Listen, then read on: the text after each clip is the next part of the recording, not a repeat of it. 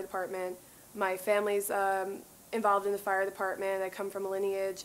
My grandfather, my uncles, my dad. It's something I grew up in, something I always knew since I was a little kid. My name is Julianne Lee Forsyth. I'm 23 years old, native Staten Islander, and I'm a visual artist.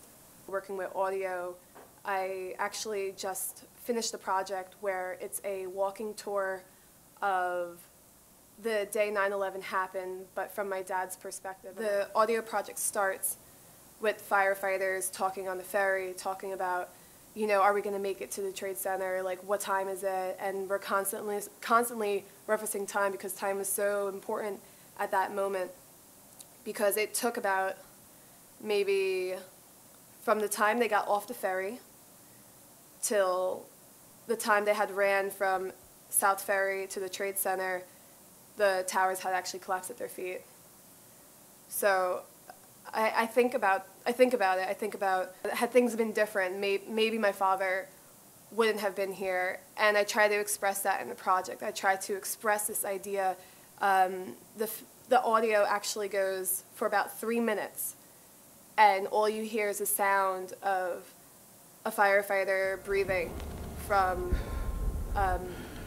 his mask, breathing the oxygen, and you hear the running and the equipment, and you hear the heaviness, and you hear the breathing, and I try to put the listener in the shoes of these firefighters that day, because just because it was from the viewpoint of what would be my dad or my uncle, it was the story for everybody. Not for everybody, but it was for a majority of it. So for me, I felt like that was more important. I feel like now I'm experiencing different things, and the audio leaves you off at the Trade Center how it is now. And I invite the viewer to download an attachment, and the attachment includes a photograph of my father at the World Trade Center with all the rubble and with all the debris and destruction, and, you know, these giant steel beams like sticking out of the ground, the shells, the skeleton of what the Trade Center was. And if they were to download the packet, they would see this photograph, and I invite the viewer to see the photograph and envision what it was, because as beautiful as it is to look at these two vast fountains and this greenery, I want the listener to know that this wasn't here. This is almost what feels like a graveyard to some people. You know, even myself, I've only been down to the Trade Center about 2 or 3 times since 9/11, and one of the times being in 2001 when my dad took us all just to kind of say our goodbyes to uncles who were my dad's best friends.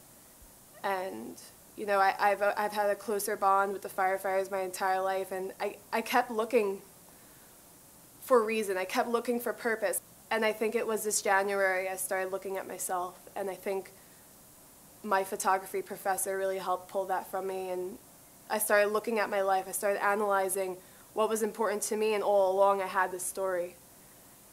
I had this ability. I had this key, in a sense, to this whole fire department lifestyle and this firehouse, and growing up in this story that very few people share, or very few people actually have, but the people who have it know it front and back. They know this idea of brotherhood. They know this idea of family, and they truly understand what it's like to be united and to love each other unconditionally.